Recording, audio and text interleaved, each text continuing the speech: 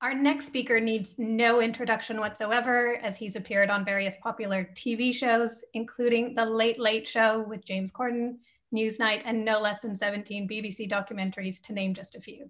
So it's my great pleasure to introduce Lord Robert Winston, Professor of Science and Society, and Emeritus Professor of Fertility Studies at Imperial College. So without any further delay, I will hand over the mic to you, so to speak, Robert. Thank you very much. Well, I feel totally out of my depth in this very, very learned company, so you're going to have to forgive me. I thought I would do something, I'd try and do something a bit different. And I want to suggest to you that one of the things that human beings don't do, at least certainly us, we don't learn very well from history. And it's very interesting to consider, what's happened in the past. And I want to start, for example, with 1346 to 47, when the Black Death, Yersinia pestis, which was carried by fleas, entered Europe. But of course, we know actually that almost certainly from looking at the teeth of skeletons in Romania and elsewhere, the Cucuteni tribe, for example, we know in that culture, it's probable that Yersinia was responsible for rapid decline and regrowth of the population, maybe from as long ago as 6000 BC. Certainly it's present in Neolithic cultures in Asia Minor, as well as in Romania and probably some other parts of the East. The other thing that's interesting, I think, is that there's some suggestion that this bacterium, of course, because it's a gram-negative Coccobacillus, which is an anaerobe, so it's quite different from a virus. It's much bigger, for one thing, but we know that it also can mutate. It seems occasionally it can mutate, and it's possible also, interestingly, that the non-coding RNA may be responsible for its synthesis and also for the virulence of the organism, and that's interesting, I think, when we come to viruses later on. The flea is undoubtedly the main vector. But hey, wait for this. Various mammal species have certainly carried those fleas and have certainly been vectors. Certainly the rat, of course, which is most well known, the prairie dog, the camel, chickens, pigs, dogs, and particularly cats seem to be associated with Yersinia. I have to say that it was previously called Pasturella. And most of us, I think, are probably not likely to get it. When I was working with rabbits, which I did extensively in some of my early reproductive biology, much of my research was done with rabbits. And I know that I was handling Pasturella, a different species, but nonetheless quite close to pestis. And I never got even a common cold. And I think, I suspect that we're now probably immune to many of those bacteria. Interestingly, this bacterium manipulates the immune system. I mean, of course, bubonic plague, of course, affects the lymph glands, but you also get the cytolysis that we see with the coronavirus, and of course, macrophages can change as well. And if we go forward a bit now in time, I want to take a little bit of time discussing something which I think is really interesting, which I would suggest that you might want to read. It's certainly worth reading the Diary of the Plague Year, which of course is the Great Plague of London in 1664 to 5. And the best account that I have been able to read, John Evelyn wrote about it, and of course, as we know, Pepys, the diarist, also wrote about it. But the account which is most interesting is that by Daniel Defoe. Now, he was only 5 at the age of the time of the plague, but he writes about it as a younger man later on, and he finally publishes his book, which becomes a bestseller very late in 1722. Now, what is fascinating there is that this plague is carried definitely by shipping, just as, of course, the Black Death was carried by the latest technology, i.e. shipping in those days in the 1340s, when it wiped out probably 1/3 of Europe in some parts anyway. And people hid the illness, and they self-isolated, sometimes voluntarily, but later on this was enforced by the authorities, and people were locked in their houses with a red cross on the door. We see that very clearly from the account. He has lots of eyewitness accounts about this. So we don't actually learn from that history very well, because what's really interesting, of course, about this is that probably the most dangerous technology we now have actually is the aeroplane. We think of it dropping bombs, not very relevant actually, or crashing. But actually, of course, within hours of being in an area where there is a microorganism to which we have no natural immunity, it arrives in our country and it unloads people who will be carrying that particular pathogen. And I think that's an interesting point to consider now, of course, because I'm not sure how effective our barriers are at airports or indeed on seagoing ships. But certainly, I think there's a lot to consider about really whether or not reinfection is quite likely through travel. And I think that's something which is worth thinking about probably in the future. Anyway, what happened, of course, was in 1347, the plague came across from Asia on ships. It was highly virulent and it spread extremely rapidly. Most of the population were completely defenseless, but some people did seem to have some natural immunity. Now, in the Journal of the Plague Year, one of the things that's interesting about Defoe is that actually he does do a mathematical analysis predicting the disease's spread from parish to parish in the city of London. And he recognizes the need for self-isolation. And very, very interestingly, he describes a group of, I think, 5 or 6 youths in a pub who completely ignore social distancing, which is already becoming the norm. And of course, they just laugh at people who are infected in the street, even though there are bodies outside the window. These guys eventually all die because they get infected themselves. And the infected people were by local authorities confined for 40 days, hence the name, of course, quarantine, which is where we get that name from, 40. And what I think is also interesting, we've just heard this just now. I mean, Christina was just talking about it earlier. Modern scientists are suggesting that COVID is unique because people are sometimes infectious well before they have any symptoms. But judging from the history of this bacterium that I'm talking about and Daniel Defoe's account, it looks as if a lot of people were certainly free of symptoms, unless they were hiding the buboes, which they might have been. In some cases, they probably were. But actually, they actually could pass the infection on. So it's not unique to necessary to any pathogen. And apart from the deserted streets and Parliament shutting, and of course, needlessly, the king, of course, flees. Where would he flee to? But Oxford, of course. This is Charles II. Central government was completely useless, which is an interesting point. The poor suffered most, but fortunately, the Lord Mayor of London stepped in with local government, and in fact, they did get some kind of proper containment of the disease. They provided essential support with food. Meantime, quacks were selling expensive cures. By the way, there was no mention of bleach anywhere. Fake news was very common, and Defoe describes a lingering, painful death from the bubonic plague. But very interestingly, some people with no previous symptoms suddenly got pneumonic plague and died in the same day. So whether this is a new mutation is difficult to know, or whether it's due to a particular lack of local resistance. But these were not elderly people or people who would be particularly likely to die. Some of them were quite well-nourished, middle class or even upper class individuals from the pneumonic plague. So that's, I think, quite interesting. Anyhow, the wave finished with at least 100,000 deaths, probably more, because they're likely to be undercounted, because many of the poor were just buried in large mass graves holding 1,000 people. And of course, what was the big issue? Well, the big issue was that the well-off continued protesting about the economy and the damage to the economy. Was it ever thus? And we're still seeing that now. And interesting, of course, that in 1665 to 1666, London had the most amazing rebirth with Christopher Wren.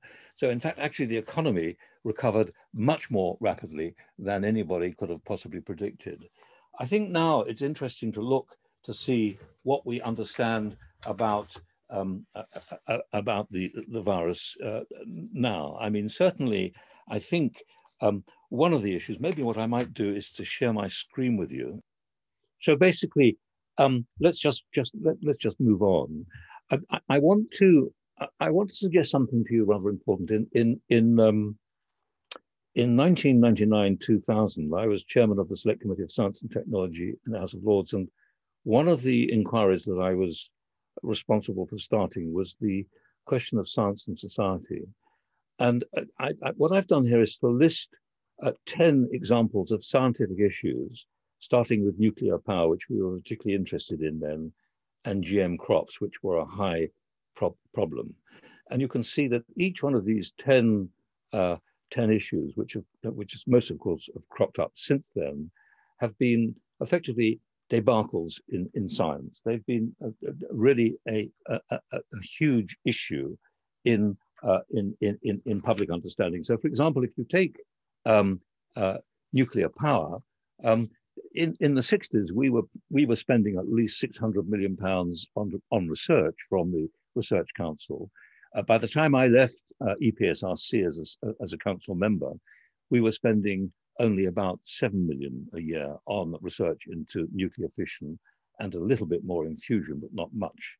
So in fact, nuclear power had become something which people were so concerned about, they were very reluctant to implement it. Now, of course, we're well behind in that technology where we led the world in the 60s and 70s. And of course, the truth is, we did lie about the radioactive waste that was being, or the radioactive substances which were coming out of power stations. And there was a great deal of obfuscation about what was happening in other countries. And that's true too of nuclear waste, where of course we didn't really point out to people that the half-life of the waste, the radioactive half-life of the waste is immense, hundreds of thousands of years. So again, there was a question, I think, there of mistrust, partly because of the failure of proper openness and information. With GM crops, I think that one of the big issues there were the massive commercial interests, which of course have still prevented us doing as much research as we could have done in Britain and growing GM crops, which would have been much more, would be hugely then useful to the world. And BSC, I think, was presented as a complete puzzle. And certainly the way government ministers handled the lack of scientific knowledge was abysmal. Some of us will still remember John Selwyn Gummer in front of the camera feeding his 6-year-old child with a large beef sandwich to try and show it was completely safe, which didn't actually persuade anybody.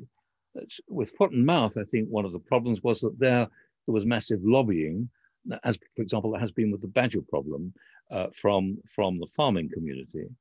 And with animal experiments, I think there's been partly pressure from failure, I think, of Big Pharma to be helpful to point out that actually we need to do animal experiments for any drug to be safe. I mean, we can make an exception with vaccines, but it's certainly not true still yet of the things that we take as drugs. That's still the commonest way of looking before we do human trials. Human embryo research, the problem there was certainly religious pressures and also the story that there were too many people in the world already. Why do we want to try and get more people pregnant? But what's interesting there was that public attitudes changed overnight when we suddenly demonstrated the advantages of getting IVF working, and in particular, being able to screen for genetic defects. And certainly, I think we saw it in my own lab, where in fact we started doing pre-implantation diagnosis for the first time in the world using PCR by hand, of course, in those days, not now as we do it but a very similar technique to what is used to look for the virus now. Stem cell chimeras, which were important, of course, for lots of reasons, were almost banned completely until we underwent some form of public dialogue. And what I think was interesting there was that the regulatory authority went through a 180-degree turn once it saw that we could actually talk to the public and we could look at how our work was helping them understand and how they were helping us to understand the problems.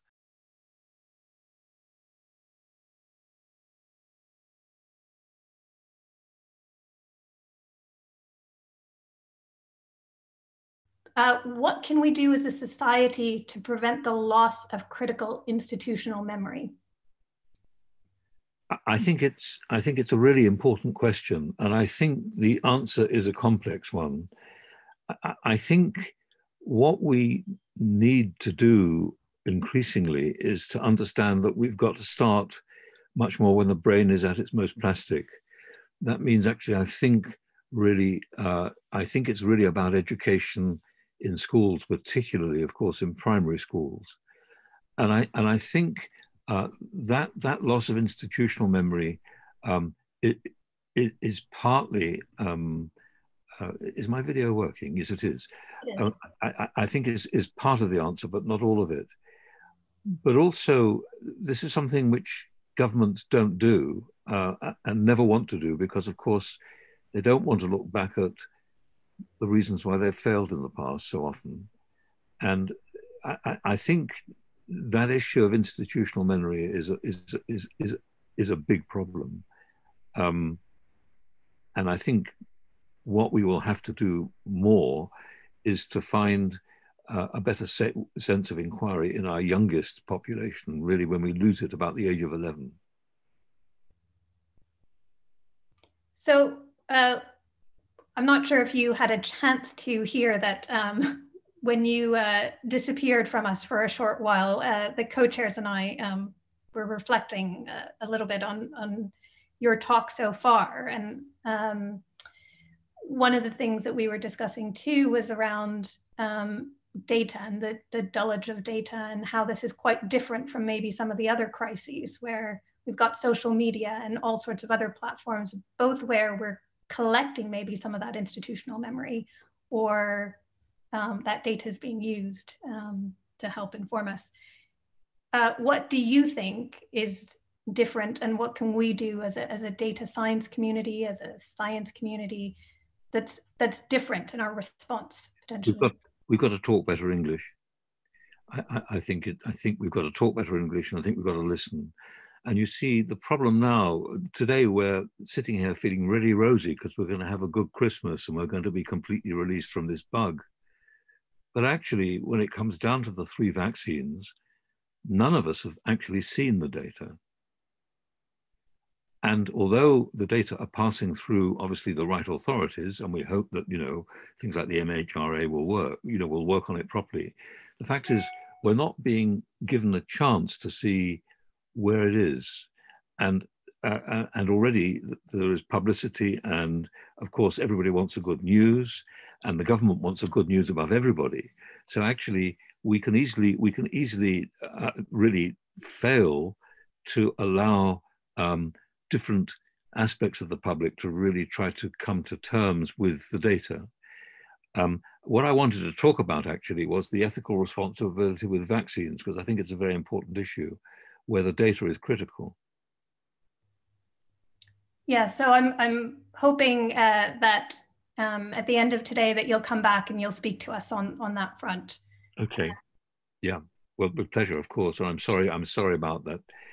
It wasn't. I thought it was my incompetence but I'm using this platform all the time, and I couldn't believe why I couldn't get my share screen to work. And of course, actually, what had happened was that the current went off briefly, then on again, and then went off again, and then it stayed off. This has been a learning curve on all fronts. So I think it's my. I've only had one other situation like this once before. Some time ago, I was asked to open a big conference on cell biology in Florence, and I prepared a really sort of elegant lecture, which included quite a lot of Florentine stuff about what they would see in the museums while they were there, which were relevant to, in fact, it was really about calcium.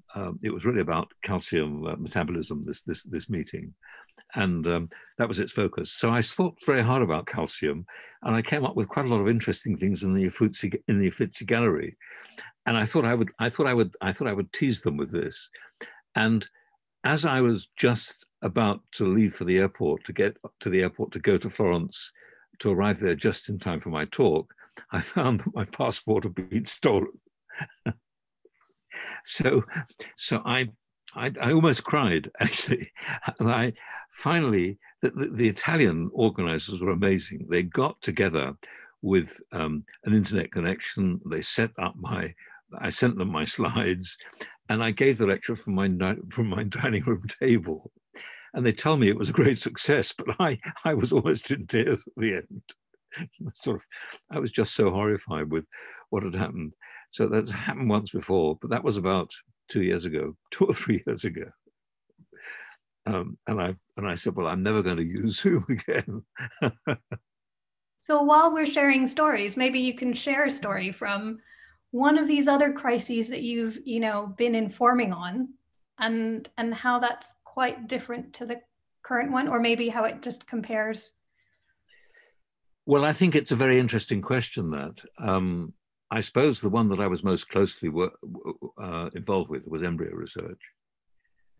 Because, of course, we were, I suppose, probably the leading lab doing embryo research in Europe, and certainly the biggest IVF setup research-wise. We were looking at gene expression in embryos and so on. And I was tangling for 5 years with the pressures from religious communities and from others. I did a huge amount of television work then. This is not doing documentaries. This was sort of between them, and giving a lot of interviews. And what was interesting was that none of the arguments were wholly effective, but there were two which really worked. One was going on the Terry Wogan show. Do you remember Terry Wogan? He was the biggest watched anchor for a very good popular program. Of course, he was a Catholic, and therefore, of course, by nature, concerned about the Catholic position on embryos. And he had in front of him two of the leading politicians who were adamant about the criminality of what people like me were doing. They said I was a murderer on television. One of them was Anne Widdecombe, who you might remember, who was, of course, a very prominent religious MP at the time. And I showed that actually I felt I had ethical principles as well in that program. And that really, I think, made a difference with millions of people watching.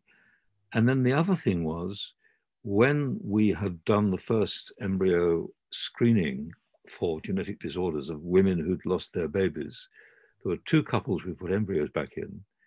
And we didn't actually arrange this, but it turned out that when we put our paper into Nature explaining what we'd done, Nature actually got them photographed by the Daily Telegraph, and they were the front page of the Daily Telegraph just about a week before a major parliamentary debate. Now that was Maddox who did that. John Maddox did that. Of course, I mean, he didn't tell the authors of the paper exactly what he was doing. He just said, we're going to have a press conference. But I think what was important there was something really useful in public engagement, which I've never forgotten. What people want to know is, what use is it? Where's the evidence for success?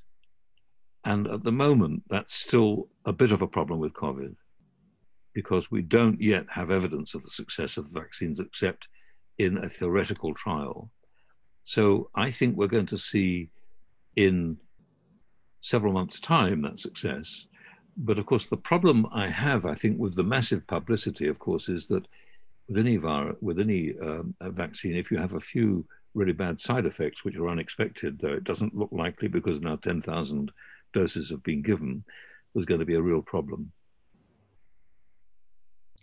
So is there science that you think has been effective but has not been communicated well? And what can we do as a science community, to do better? Well, I think all the things we're doing, science-wise, I mean, I think, for example, have we thought about track and trace more properly? I mean, Christina nailed it completely with her talk. She was dead right about all the things she said. The logistics were rotten. The failure to have a rapid test back on time, which was quite possible with PCR. So now, of course, we've got the flow technology that may be helpful as well, of course. I know my colleagues at Imperial have got a kit, which means you can take it around to the house and get a result very quickly. That will help. So I think, have we been, and actually, of course, probably using using, as Christina implied, software which actually had been proven of value and not worry too much about privacy, which of course we were so concerned about. And I mean, there's personal privacy is important, but in fact, our national privacy, I'm not sure that really that was so important here, because of course, when we weren't leaving ourselves open, I think, to cyber attack, particularly by using somebody else's software. So I think with antivirals, that's a good story. It looks really as if we've got some niche antivirals. Some, of course, we guessed might look like dexamethasone, of course, which isn't really an antiviral, but it's very effective against things like cytolysis. I think, the story of the vaccines is fantastic for one very interesting reason. It's one of the first times ever that a university has taken an idea and brought it to market right the way through. And it's a new model, really, for our inventiveness. Previously, of course, this is done very slowly through the research councils occasionally, but much more often, of course, it's done by big pharma. And in a sense, what we've done actually is to show that we can innovate in a way that was a bit unexpected from the record, from the historical things. We've lost so many inventions in the past. MRI, for example, went overseas. We know it was one of our inventions. The same applies with CAT scanning and a whole lot of other very important technologies we've lost because we didn't, the ideas were developed in universities, but it never was taken up. We were very bad at the intellectual property. Thank you very much, Robert, for chatting with me today and with all of us. And we look forward to hearing the rest of your talk later on today.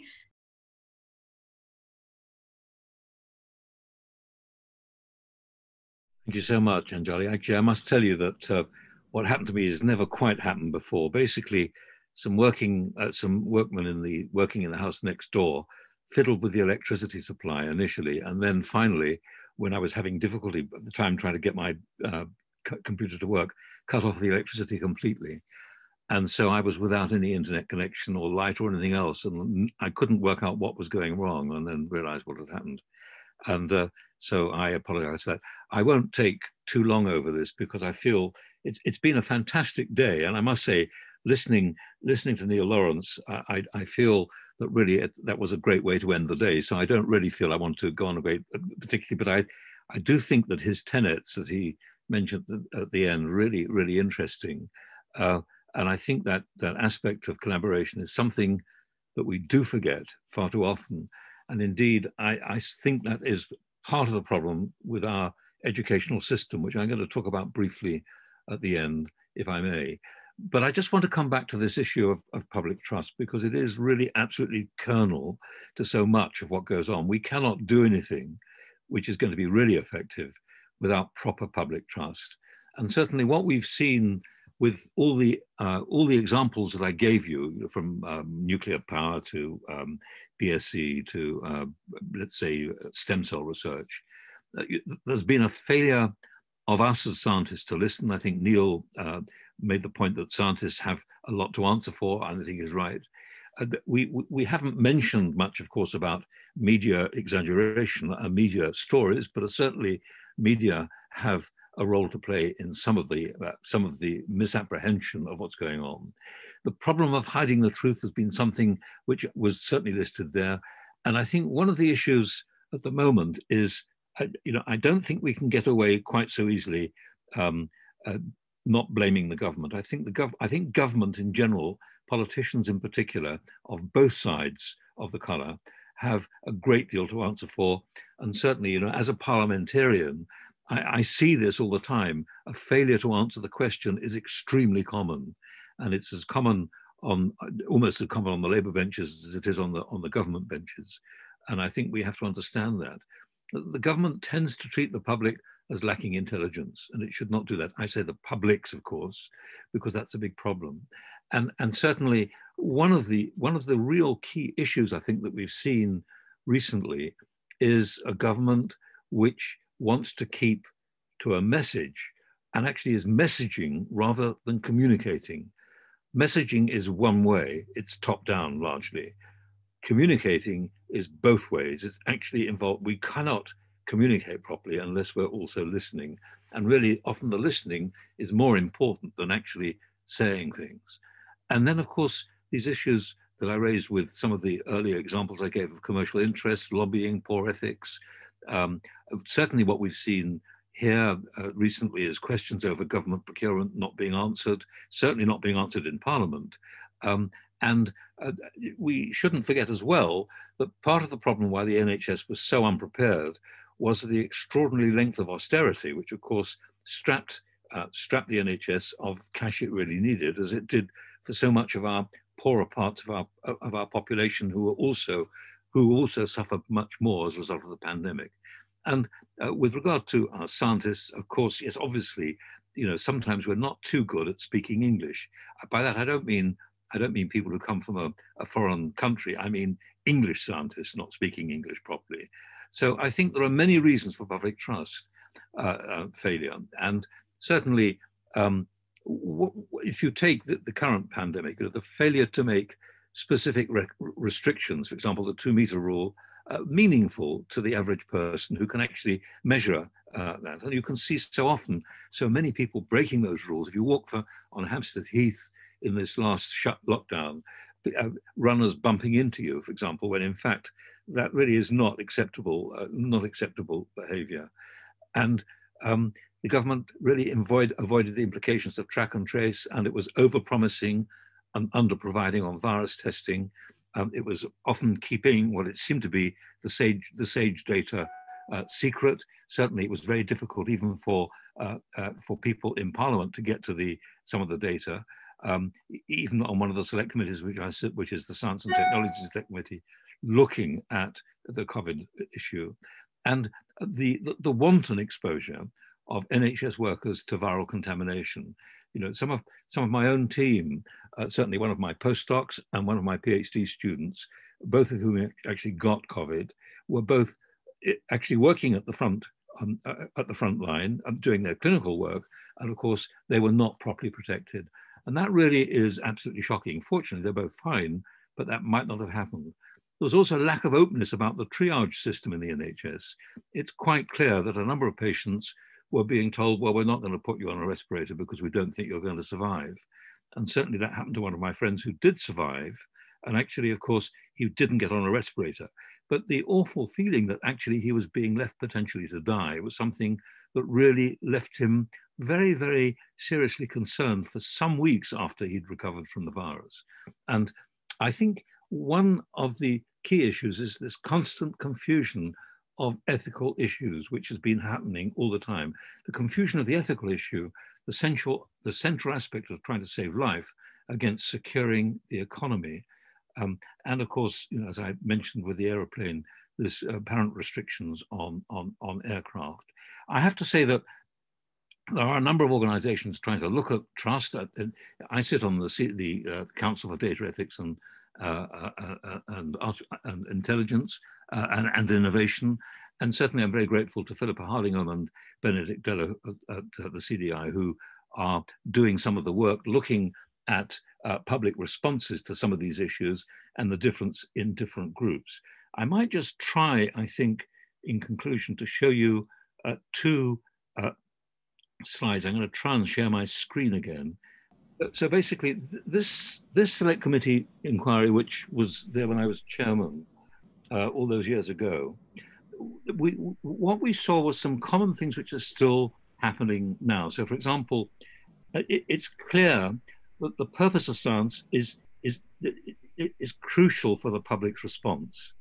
And of course, now as people question authority more and more, we actually have to have an answer to that. And it certainly seems from various surveys that the public trusts science much more when it seems to be given on an independent basis. And that actually the government culture of institutional secrecy and actually what the select committee found was there is a UK culture of government and institutional secrecy, which is not acceptable. And of course, also the way the science is pursued has a moral dimension. Um, I think it's fair to say that science itself does not actually have a moral dimension, but the way it is pursued and the way it is researched certainly does have. And I think that's one of the issues which we need to look at. So I want to look at two lots of recommendations that our committee made before I conclude. One of the things, and you can see how many of these recommendations have still not been fulfilled years later. First of all, one of the things we recommended was that the universities should ensure communication training for scientists. And that secondly, actually the research councils should encourage more sharing with the public. I think they've done that to a large extent, to be fair. So when you write for your project grant now, you are expected to put some public engagement in it, but it's not always checked on. And certainly it's much more still a box ticking exercise. Secondly, I think it was the Higher Education Funding Council then, of course, but there is a need to reward people who bring work to the public's attention. And I think that's important as well. We're doing much more for so-called women's understanding of science. I mean, I must say, I don't think that was a particularly helpful wording for what was needed at that time. There were far too few women in science, not getting to the top of the science. That is changing, and it still needs to change much more, but it's a hell of a lot better now, 20 years on. And this old issue about the need to communicate risk and uncertainty in more effective ways, and the onus advice to government. So I think to conclude with these recommendations which we put in this report, we pointed out the need to be much more aware of the risks of commercialization and the need to establish dialogue with the public. Now, Natalie Banner made a very, very important point, I thought, in her talk just now, because Natalie pointed out that actually, in fact, that does actually have an effect. The EPSRC, when I was on council, established a number of public dialogues. We did one on nanotechnology and we did one on synthetic biology. And what was really interesting about those dialogue processes, which was having scientists and the publics together in a room, each possessing their point, going away, thinking about it, and coming back sometime later, and then re-continuing the conversation. What clearly showed was that the scientists actually changed sometimes the way they were doing their research, and sometimes had new ideas about how their research might be more effective. And I think that's really interesting. Public dialogue has certainly continued in UKRI, but with ScienceWise. But I think actually the problem with dialogue is that it's quite an expensive process, but it certainly works. And in fact, it's one of the few examples where you can clearly demonstrate the metrics of effect. So this is something which, in fact, the Select Committee recommended, and it's something which, of course, has certainly come about. This bedeviled question about peer review being extended to include people who are not the scientists. Now, all of us have different views about peer review. It's not a perfect system. I would certainly agree with that, but it's probably the best system we've got. And if we're to have peer review, then certainly to some extent, the public need to be involved, I think, in that kind of process at a certain level. But I want to conclude with this aspect of what I think is really important in our society. I think we're not a scientifically literate society. We've been encouraging for years literacy in the humanities and to some extent in the arts, but we're woefully behind in science literacy. And in my view, as we said in this Select Committee report, it starts actually in primary schools. Unfortunately, if you look at primary school education, 93% of our teachers in primary school are female, which is unhelpful.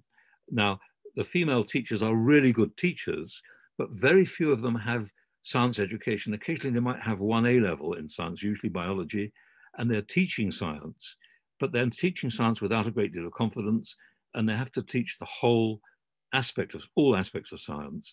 And of course, they are wonderful role models, but of course, half their pupils will be female. And I think that often leads some women, young women, as they're growing up into teenagers, to actually be somewhat inconfident about science. I think that is still happening. And to my mind, that's still not being grasped by society. I think the most single way you can really change a society is by improving its primary school education. But in our country, it's the least well-funded, it's the least well-respected, it's the poorest rewarded. And in fact, primary schools, particularly in the state sector, are really having a hugely difficult time of it. And it is such, it's really sad to me. Last week, I had the great privilege of talking to over 1,000 primary school children using Zoom, answering their questions for an hour. And they come out with the most wonderful questions. But it's very obvious from those questions that so much of that stuff is going unanswered at the present time. And it seems to me to be a really big issue. So let me finally conclude, if I may, with just one point, because I realize that we're getting very late now. And it's the issue of vaccines. You know, it is fantastic, of course. It's a wonderful achievement that we've already got 3 apparently usable vaccines, which have quite sufficient coverage. It doesn't need to be 90%. If it's 70% or even 60%, it will be adequate, of course, to make a massive difference to the pandemic. And eventually, of course, it will die out in the way that it did, for example, in 1665. People think the Great Fire of London killed the pandemic, but actually, in fact, it was already dying out. What Daniel Defoe clearly showed is that by the time it was already, the actual plague was extinct. So I think that getting that level of immunity will be really important in our society. But what we must not forget is that the ethics of vaccinology are very different from the ethics of any other treatment in medicine. Because when you're producing a vaccine, you are giving that vaccine to hundreds of thousands of people, none of whom who are ill. It's very different from taking a drug. So you are, in fact, dealing with a perfectly healthy person who you might make ill. Now, the thing that really worries me about the massive enthusiasm, the sanguine approach to vaccines at the moment, is that I think we have to be very much aware that we really must not be overconfident. It will be another example of where our communication is really quite, needs to be very, very careful. We need to be very, very reserved about this because, of course, given the amount of people who are highly suspicious of science, given the number of people who are very suspicious about government, and given the fact that in some parts of the country, over 20% of the population are anti-vaccination, this is a very serious issue. You would not need many serious adverse events to occur with vaccination before you would totally destroy trust. And that would be a major problem for everybody if we're really going to control the pandemic. So I think we have to be aware of that. And I think, of course, how we handle the data from those vaccinations is going to be of colossal importance. And I think it needs also attitudes to the vaccines to be included. So I think we're winning, and I think it's fantastic. It's amazing to think that this is the first time, I think, for many, many, many generations actually that are if you like, an innovation at university level has gone right the way through to market. This really is, I think, a great credit to British education, British universities, and British science. But actually, we need to ensure that that education is seamless, really, from the age of 5 and 6 upwards. Thank you very much indeed for listening to me. Thank you very much, Robert. If you don't mind, and if you will grace us, we've got 2 questions for you, one from the audience and one as sort of a wrap-up a key message question. So the question from the audience is, does the fact that vaccine test findings have been published, but the data not publicly released, put more pressure on the regulators to approve them? Absolutely right question. I mean, that's exactly the right question. We're being told that we've got this wonderful vaccine, but you have not seen the data. We need to see that. We need to see the data.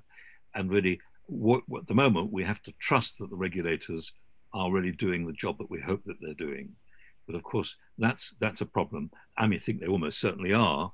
But it's a very, very important question. Thank you. And so a final question, and really this is about a message, a final message, which is Dame Wendy Hall, in chairing the panel session, asked her panelists at the end for this, what they would recommend in as scientists, or speaking to government, and government speaking to scientists, that communication is. So as someone who has been, you know, active in speaking and communicating science to the public, what would your message be for scientists communicating with government, government communicating with scientists, and both of them communicating with the public? I thought it, by the way, I thought it was a tremendously good panel. I really enjoyed listening to Wendy, and it was great to hear Neil Ferguson as well, of course, as well as Michaela and Natalie. But I think it would come back to my last point. You know, I thought about answering that question, which is why I put that point just now.